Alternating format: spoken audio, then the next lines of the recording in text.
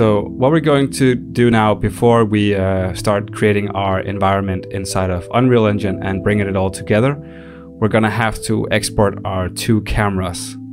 So I'm gonna select everything and I'm gonna hold Control to deselect these two cameras, and I'm actually gonna delete everything like that, and we're gonna save this project.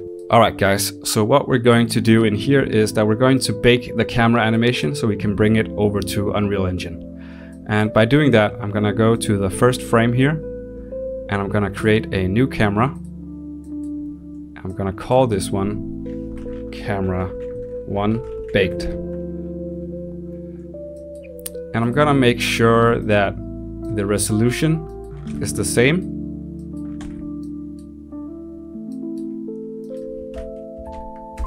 And that the focal length is the same.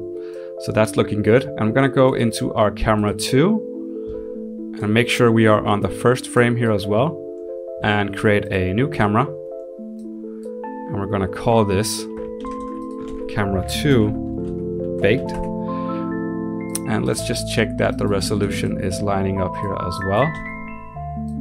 So that was 1500.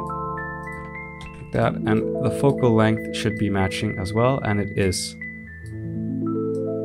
So it looks like we're all good to go. I think we're ready to bake the cameras.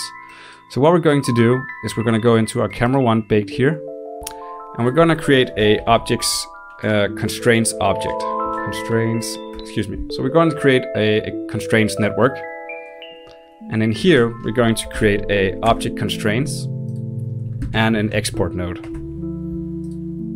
We are then going to target our Camera 1 and put that into the source and display and export it.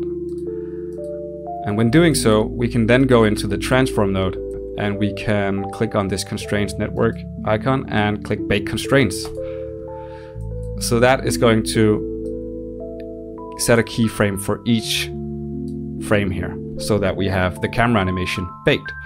And we're gonna go and do the same for the Camera 2 Baked.